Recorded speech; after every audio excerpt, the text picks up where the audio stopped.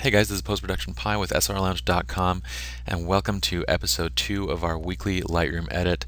In this tutorial, I'm going to do a black and white edit for you guys using this image that you see here. This was shot actually at the exact same time as the episode 1 image, and let me go over just how it was shot. So I'm going to pull up my information by hitting I one more time just so we can see the camera information. It was shot on a Canon 5D Mark II. This was at 3/20th second of a shutter and at f7.1, and the reason for that is basically because the 16-35L is a great lens, but it's very soft on the edges. In fact, if you're shooting at 2.8, it's almost unusably soft at the edges, and you can check this out by just looking over on this left side. You can see how soft it gets, just even compared to something that's like just a little bit further into the image. So at 2.8 it's even worse, and I wanted to make sure that this image was basically tack sharp, or as sharp as it could be from the center all the way to the edges.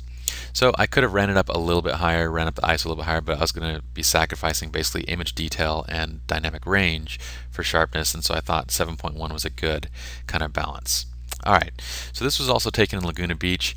I have this couple, my subject, they're sitting on a rock which really isn't that high. It's probably only about 6 feet off the ground, but because of my camera angle and all the foreground elements that we're using, it looks like they're literally at the top of the mountain, but they're really not.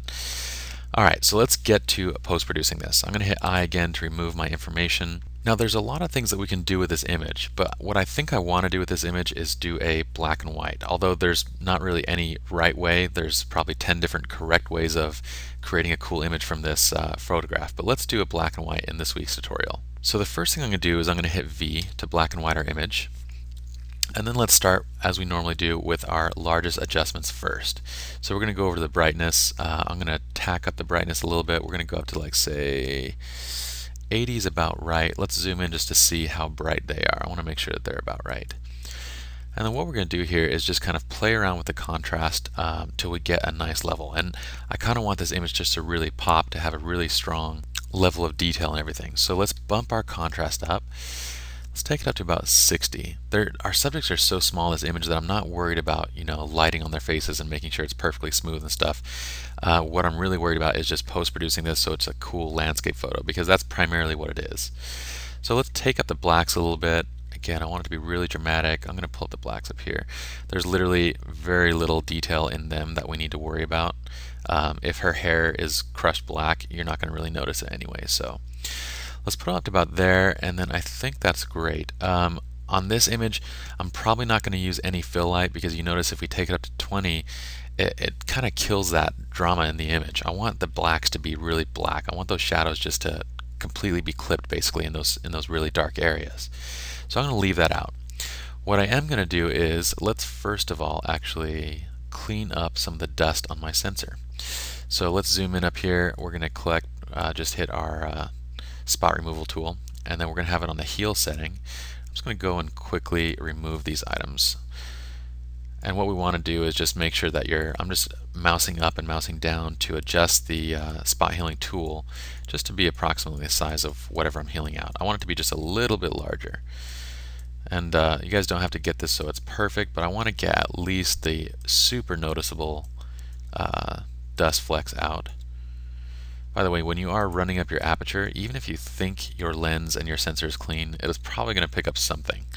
So just a note, if you're going up, if you're stopping down the apertures to like 7.1, 9, 11, most likely, unless you clean and perfect your glass at every single shoot, you're going to have something on the lens.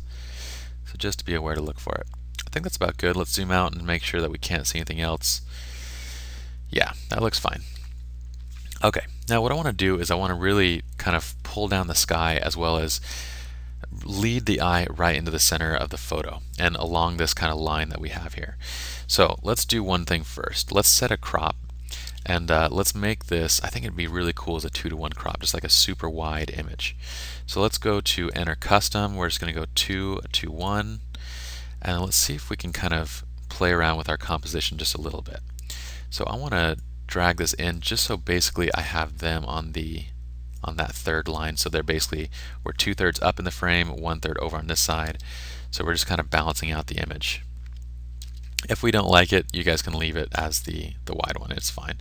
But they're not quite centered in that image, and they're not quite on the 1/3 line, so I think compositionally this is a little bit stronger. Alright, now what we're going to do from here is we're going to get our gradient filter or graduated filter, and then we're going to set it to an exposure brush, and what I'm going to do is drop it down to about -1. We can always adjust this, but what we're going to do is pull it up from the bottom. And what I want this exposure brush to do, I'm going to hold shift so it constrains the direction of it, so it's perfectly horizontal. What we want to do here is I want to pull it down so it's basically like, I want the bottom of the image just to fall to a complete black. So it has a really kind of dramatic look. Kind of looks like they're on Mars or something. Alright, that one's fine. We're going to grab the top of it, and we're going to do the same thing with the top.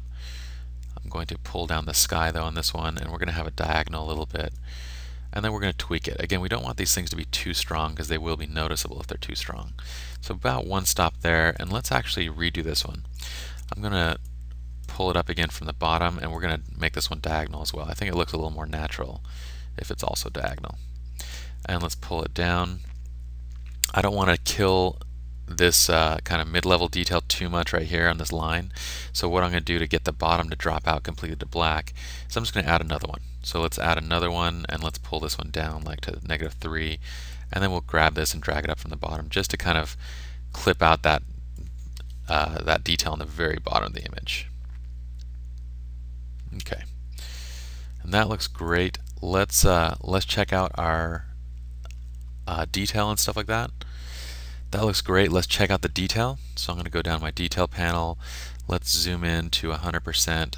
Because I did do a lot of cropping, I do want to do a little bit of sharpening and enhancement on this. Let's start with our standard. It's going to be 70, 1.5, and 30, and let's see how we're doing there. That actually looks really good at that level of detail, or that level of sharpening. So let's keep it there.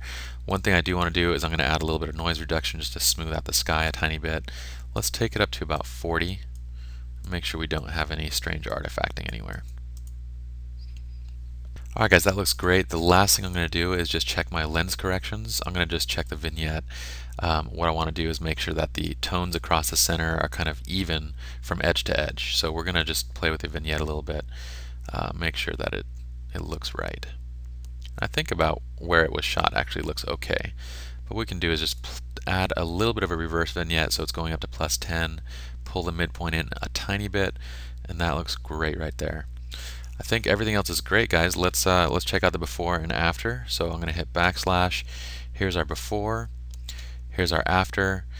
We can look at the original crop as well. So you can see we've cropped in. I feel like it's a nice strong composition. If we were out here, it looks cool still, but there's not really any compositional rules that this image is following. So that crop helps. Again, you're better off just making sure you kind of nail it right on the mark when you shoot it, so it's compositionally correct when it comes out of the camera.